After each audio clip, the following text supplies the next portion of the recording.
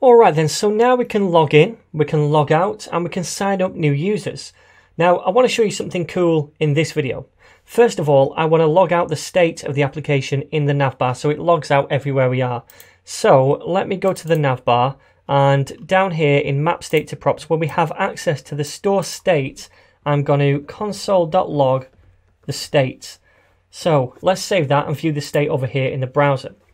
Now, if we take a look at this, we can see we have the Firebase property, right?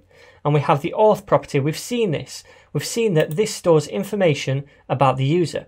But this is the Firebase auth service. And remember, not all of the information is stored there. We have the email, we have the UID, but we don't have the first name. We don't have the last name, and we don't have the initials. And ideally, when a user is logged into our application, I'd like to access that information about them in case I need it. For example, the initials we need to output up here in the navbar. So how can I get this information? Well, if you remember, it's actually stored in Firestore inside a user document which corresponds to this user. And that user has the ID of this thing. That user document's ID is this, right?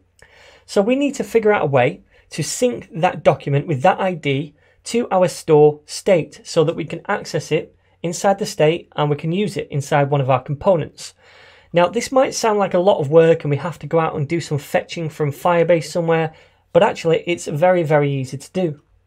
So if I close this, I want to go further down here and you can see this thing right here, this property called profile inside Firebase still. Now, at the minute, if we expand that, all we see is empty, true, is loaded, false. So there's no profile data in here.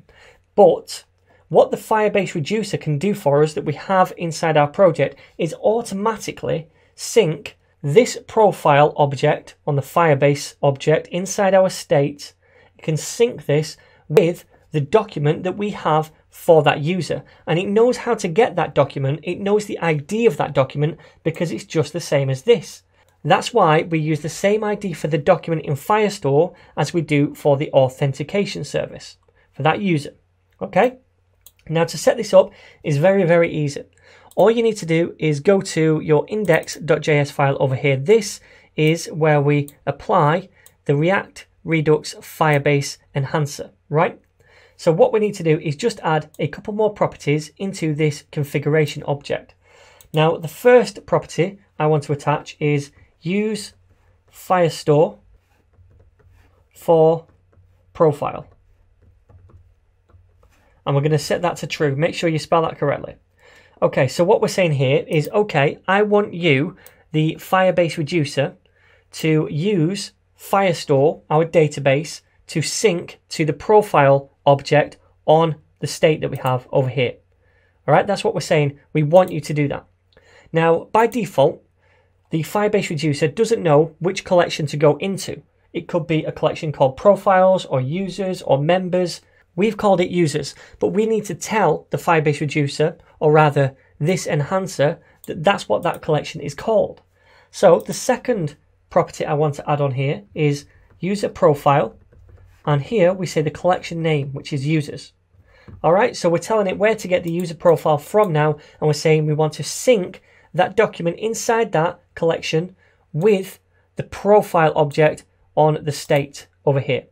So now we've done that, let's save it and let's see what happens. Now, if we look inside the state now, inside Firebase, and go to profile, now it's no longer empty, but we have that document loaded inside the profile. So now, at any point, if someone's signed into the application, I can access their profile from this property, state.firebase.profile. That's cool, right? So now we could use the initials in the navbar to output them.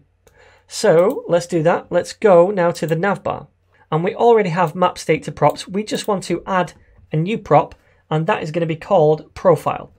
And we'll set that equal to the state.firebase.profile, like we just saw.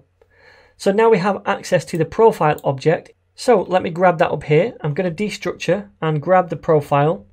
And then what I'll do is I'll pass that down into the signed in links, because the signed in links is where we output the initials. So let's pass that as a prop. I'll say the profile is going to be equal to the profile which we just grabbed, which is this thing. Now, we could have mapped state to props directly inside this component, but I've chosen to do it in the parent component and pass it down as a prop. Now, we have access to that now on our props inside this component. So instead of NN, let's output the profile.initials. Oops. Profile.initials.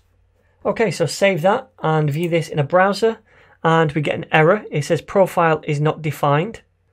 And that's because stupidly we need to say props.profile.initials. We're taking the props and it's on the props object.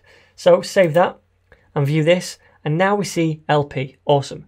Let's try logging in as someone else. Let's say Mario at thenetninja.co.uk and test 1, 2, 3, 4. And we should see MP. Voila. So this is all working, and that is how we can access profile information using the Firebase reducer. Very, very simple indeed.